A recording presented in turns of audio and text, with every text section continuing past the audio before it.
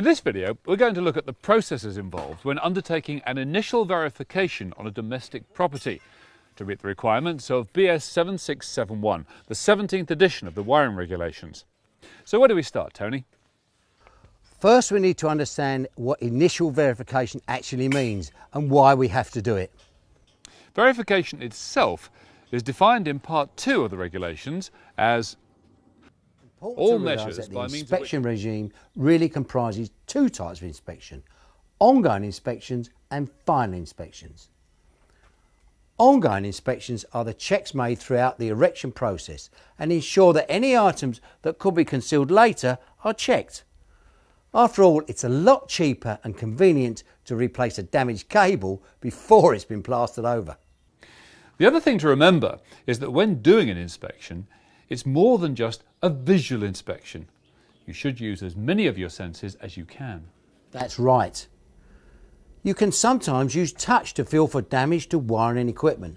And after testing, when the installation is energised, you may be able to hear equipment functioning incorrectly or even smell possible overheating. I've disconnected both at this end and at the other end.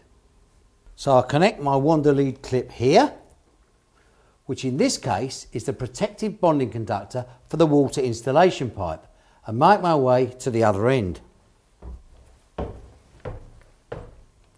Right, well, here I am at the other end, and I'm going to make my connection, and I get a reading of... I can now take a reading between each connection, and I should get a resistance approximately half that of either the little R1 or the little RN readings taken earlier.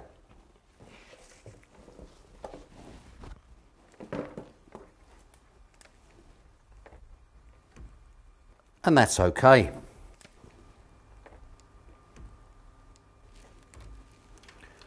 Now I'll leave this cross connection in place and go to every socket outlet on the circuit where I need to take readings between line and neutral once again. The earthing conductor needs to be disconnected from the main earthing terminal to eliminate parallel resistances on the installation side. Therefore, it is essential for safety reasons for the entire installation to be isolated from the supply before doing this. Now the instrument I'm going to use here is a no-trip loop tester, and you'll notice it's got 3 leads. Now the green lead, I'm going on to the earthing conductor.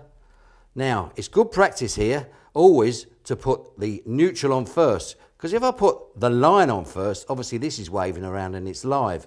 So let's put the neutral on, make sure we get a good connection. Then the line, turn the instrument on. Now this, like many instruments, is going to give me an indication of the voltage and the fact that the polarity is correct, and it has.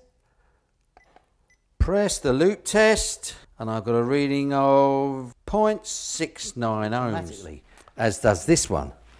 But I'm going to do them manually, step by step.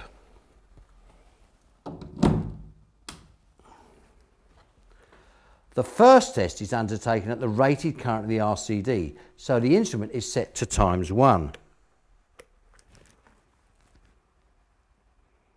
Now the RCD should operate, and it has.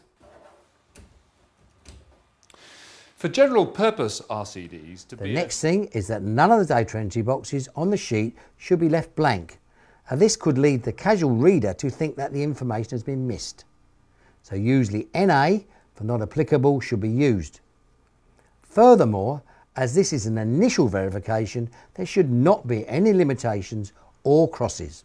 Yes, after all, the electrical installation certificate is a very important document.